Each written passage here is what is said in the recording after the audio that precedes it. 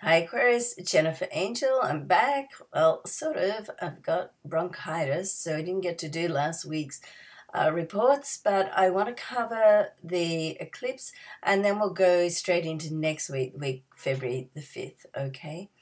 Okay, so the lunar eclipse in January the 31st, and it's a total eclipse, so it's pretty intense. It's also a supermoon, so it's got a stronger gravitational pull than usual, and it's a blue moon because it's the second moon in the full moon in the month. So for a lunar eclipse, it's a full moon, which means the moon and the sun are opposite. And for you, Aquarius, the sun is in your sign, and right opposite in your relationship area is the moon. So it's a lunar eclipse in Leo at 11 degrees. So you want to have a look up at your chart to see where Leo is, what house it's in your chart, and what degree it's in. So it's great to sort of have that horoscope chart on hand. There's lots of sites if you don't have it. If you have a reading with an astrologer or myself, then can supply it to you.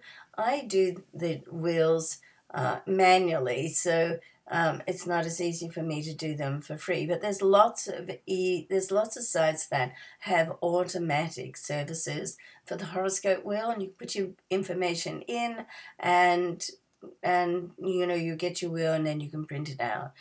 So that's a great thing to have.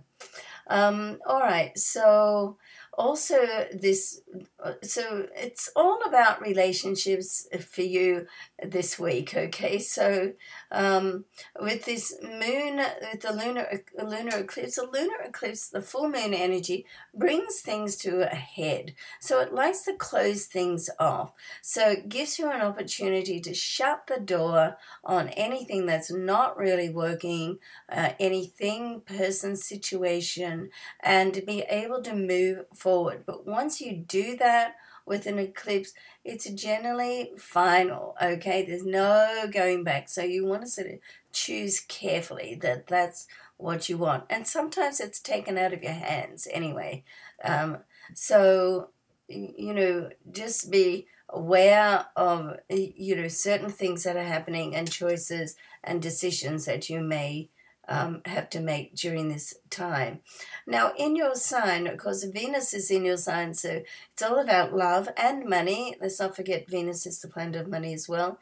And towards the end of next week, on February the 5th, at the end of the week, on the weekend, the 10th and the 11th, Venus will move out of your sign and into your money zone. Okay, so this is great for attracting, also spending money. So, if you're a bit of an impulse spender, you want to put yourself on a budget. You want to make sure there's more coming in than going out. Easier said than done sometimes, I know. And then this week, Mercury, the communication planet, is moving into your sign. So there's lots of discussion happening. There's lots around your career as well during this time. It's not just about relationships, but next week, at the start of the week, we've got Venus is going to be in a sextile with Uranus, your ruling planet, and that's going to bring up some discussions that perhaps you're not quite ready to have, okay? So you may have to think on your feet a little bit.